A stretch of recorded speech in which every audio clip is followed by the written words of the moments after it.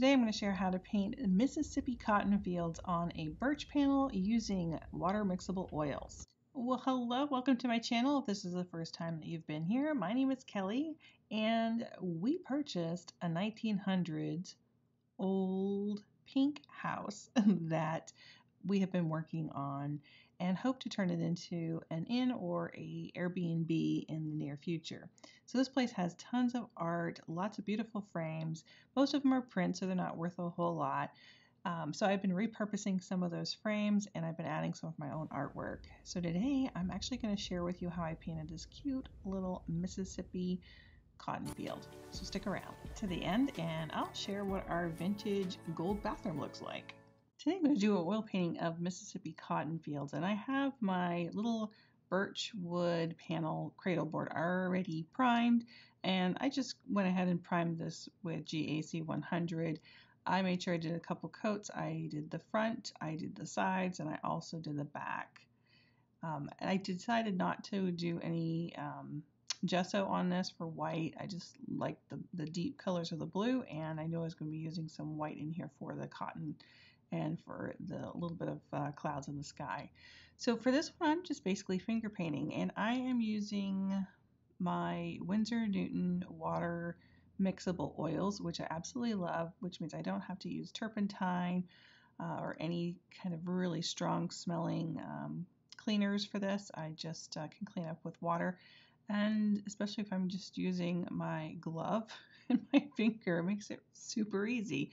I probably will be using some brushes or some palette knives as we get into this. So you can see I love to be able to do clouds this way. Just using my finger and taking the titanium white and just dragging it across that blue that I just placed down there. I love these little cradle boards too because they have a nice deep edge on them. So I can paint right around the sides on this. It just follows the painting all the way around and there's no frame needed.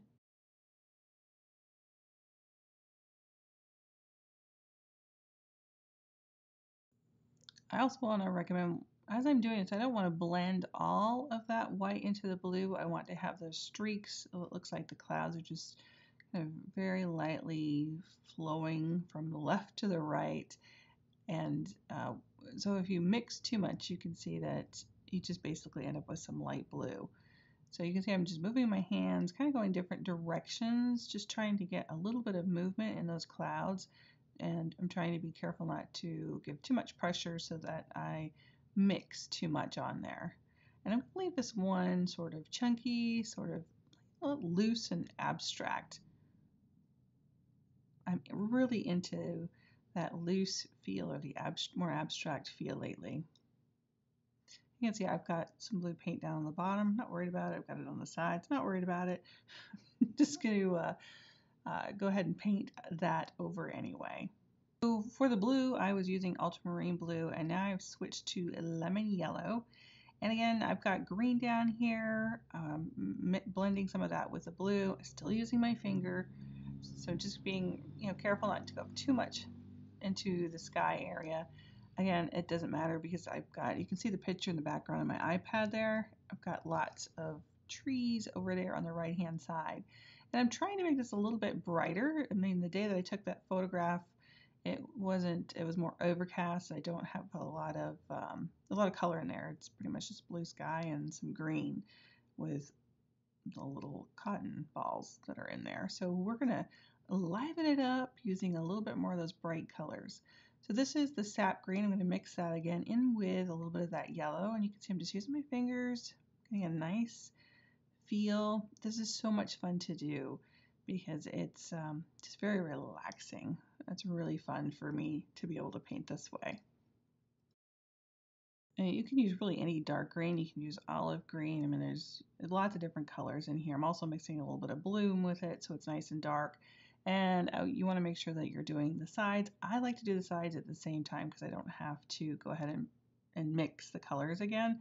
Sometimes as you're mixing, you get some really pretty interesting combos. And if you have to match them up again later, it can sometimes be a whole other painting in itself. So do your sides at the same time if you have these wraparound edges. And if you've never tried oils before, they are really fun. As I said, I use the water mixable ones because they're easy for cleanup. And if you're interested, I do have a class on my website at KellieChasse.fineart.com where I walk you through, oil painting on canvas, and we just kind of go over a few of the rules when you're working with oil paints. So feel free to check that out if you want. I'll put the link down below for you. So I'm continuing, just moving along on the bottom here, on the edges. Now some of this gets a little messed up, a little from my easel over here. But by the time I'm done with it, I usually will set it down on a piece of paper and kind of go around the edges once it's done. But I get most of the color down there. So now that I have that nice little base down there, I'm going to pick up my brush and I'm going to start to do a little bit of mixing. I do have my little wax paper over here on the side. That's my little mixing tray. And I'm using a round brush. Now, I am really bad, don't do this, really bad at using my watercolor brushes with my oils.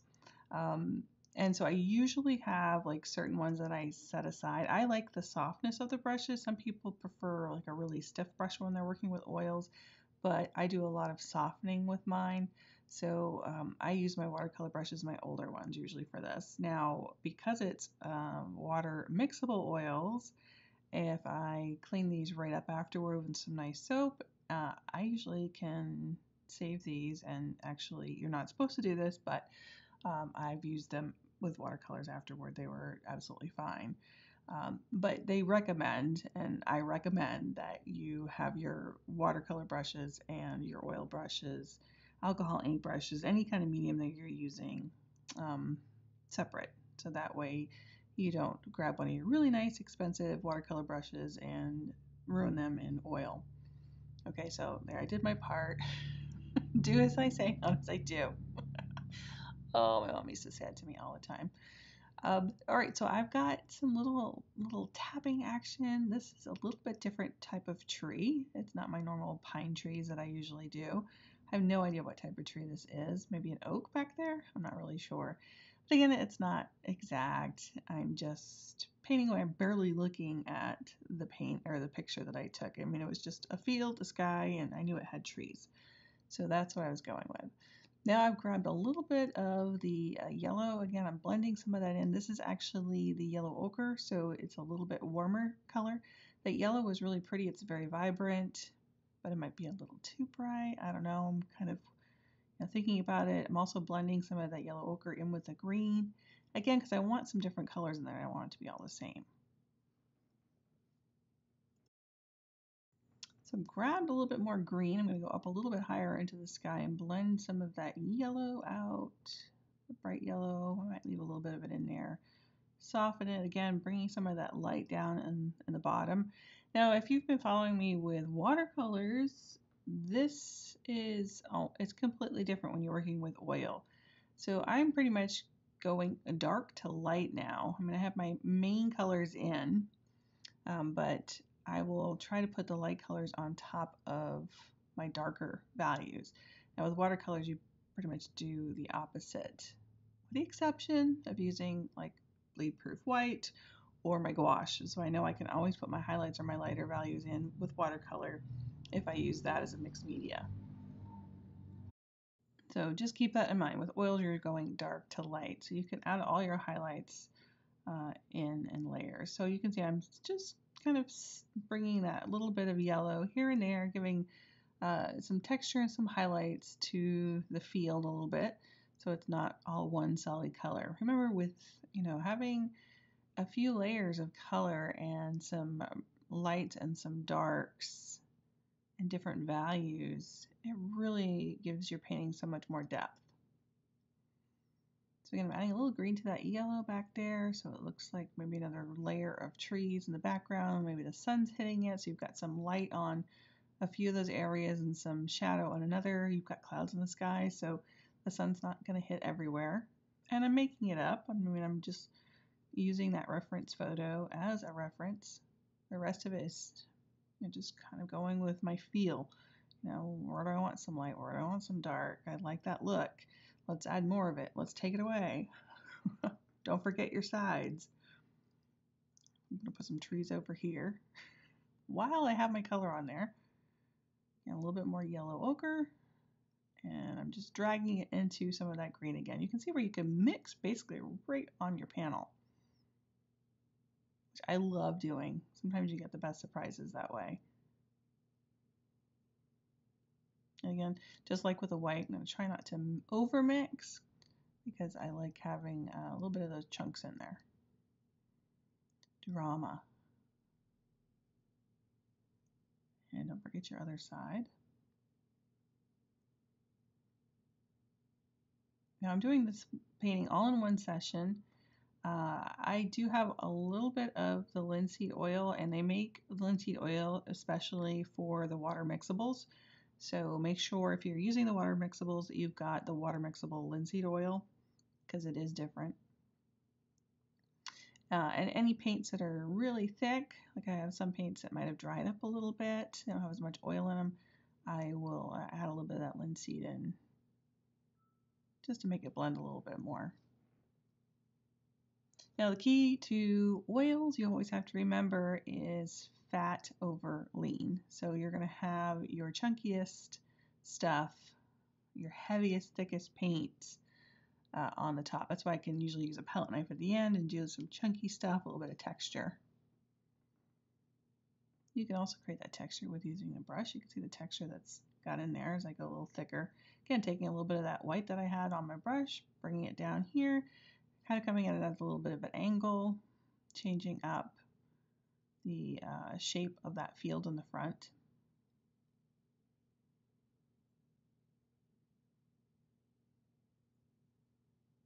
And a lot of times I don't even switch brushes or clean my brush off in between.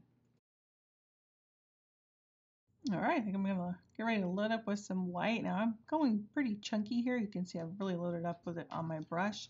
And my brush is really frayed. It's just kind of sticking out everywhere, which is what I want because I want to have a little bit of texture as I drop in some of these cotton balls at a distance. Now, they're very small back here, so I'm doing a light touch with this because I'm just using the very tip of that brush where some of those hairs are gone a little wild. And you can see as I come down here in the closer area, I'm giving it a little bit more pressure as I'm pushing down. Light taps back here, more pressure in the front because I'm getting bigger, rounder mounds that are closer to me.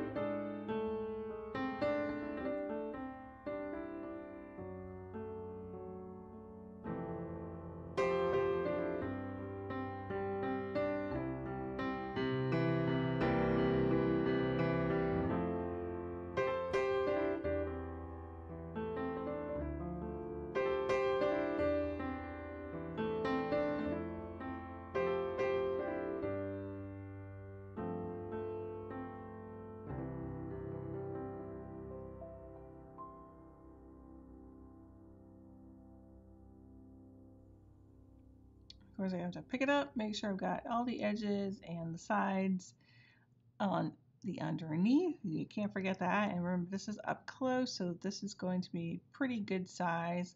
Little cotton balls down here. And you'll notice I keep dipping into my white because I don't want all of that to turn green. I want to keep the white pretty bright, and you can see how it's super textured here.